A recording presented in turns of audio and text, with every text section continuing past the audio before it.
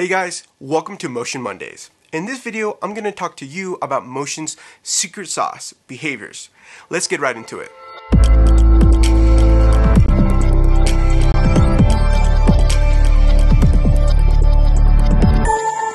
Hi, I'm Danny Rubio, video resident here at Online Creator Studio. On this channel, we share the knowledge we've gained as photo and video professionals.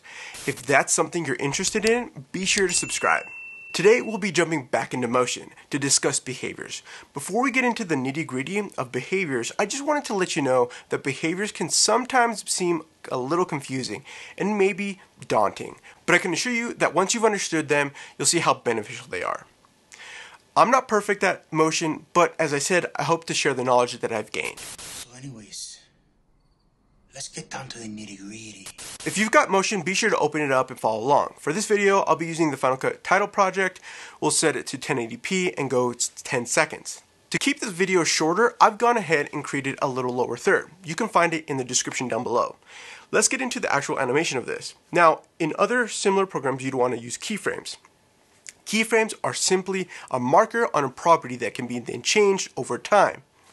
For example, let's say we wanted to have this circle thing fade on at the beginning. We'd select it, navigate to the beginning of the timeline, go to opacity, and then click this diamond icon. Set the opacity to 0, then you would move to 1 minute and then set the opacity to 100. We've now created a keyframe in Motion.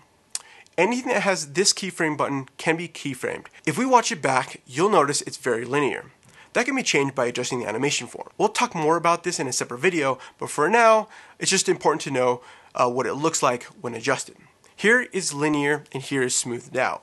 Okay, so we've done a very basic keyframe animation, but let me show you how we can do the same thing with behaviors. You can add a behavior by clicking on the behavior tab on the top or by dragging it from the library. I prefer the behavior tab. For this one, we'll be using the basic Motion fade in, fade out behavior. We see that it's simply fading in, and then we go to the end, fading out. We can see that by opening up the animation, and we can see that this has been simply and quickly added the fade in, fade out. So that was super fast. Now let's move things along by adding a little bit of motion to this icon, or this little shape.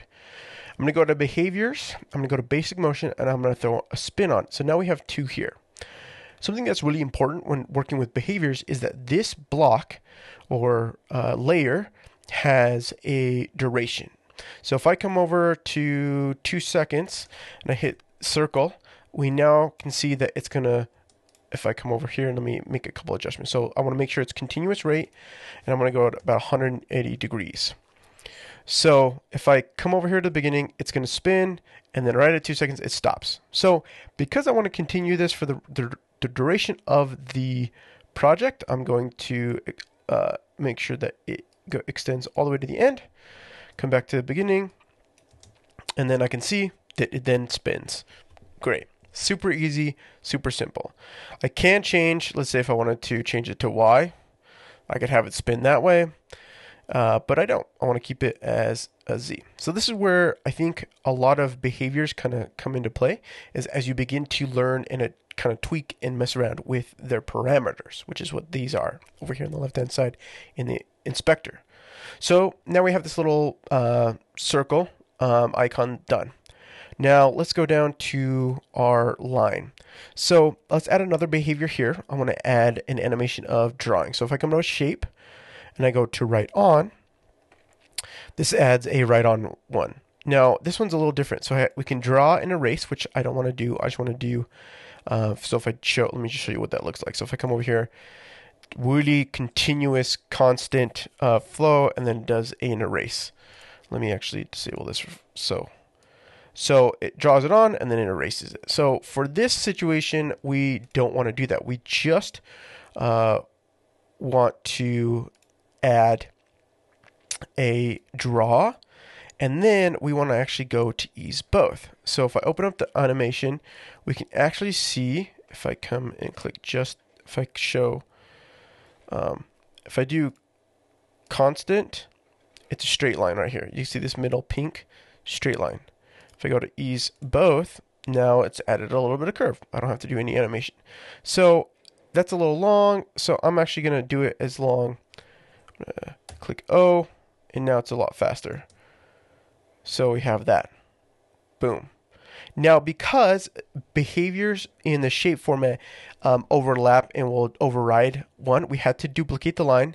And then we can come over here to the second one, and we can go to behaviors, shape again. For this one, I'm actually going to show you how to edit from the library. So I come over here, we go to behaviors, we go to shape, we go to right on, and we're going to plop it right there.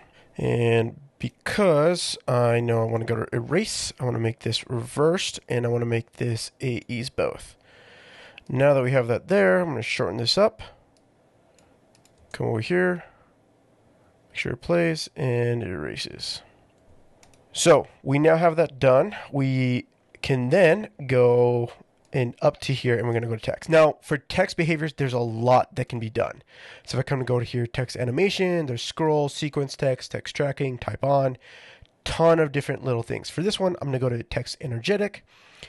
I'm actually going to go to, I'm going to go to a static. Let's add a little static. It's kind of crazy. It's like a glitchy type effect.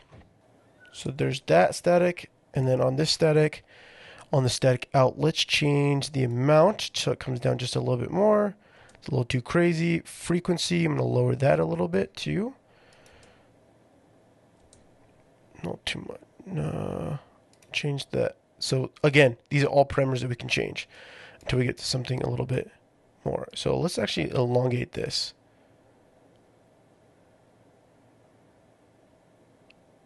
Sounds great. So we can watch the whole animation. It glitches in. It has my name. Comes here, glitches out, and then it fades in. Super simple. Now, if we had done this in keyframes, there would have been a lot more to do with, especially with the text portion. And that's why behaviors is really powerful. It provides you a lot of quick and easy ways to try different things. And if you are unsure of what you want to look for, I really suggest that you come over here to the text animations or text sequences. Let's open up Glow and just kind of like look around. So this has like a gooey kind of feel. If I go back to energetic, let's do this dolly. It's a kind of dollying out. We have this peek in. It's kind of fun. See if we wanted to swap this out, we can swap it out and say, you know what? I want to have it, I want to peek out. So we drag that over here to the end. So once I zoom in, it's out. And you do want to kind of line it up so that it lines up right here at the end, so it ends out properly. So boom, and it's done. So you have static in, and then it has a pop out. Behaviors allow you as an animator to quickly get things set and then provide you with controls to fine-tune it to make it smoother or even customized to your desired idea. For me, I love behaviors because it takes much of the tedious work out of the way and allows for more experimentation. It also allows me to just get something out that's good enough. If you like this video, be sure to let me know what you'd like to learn next about motion in the comment section below. Hasta luego.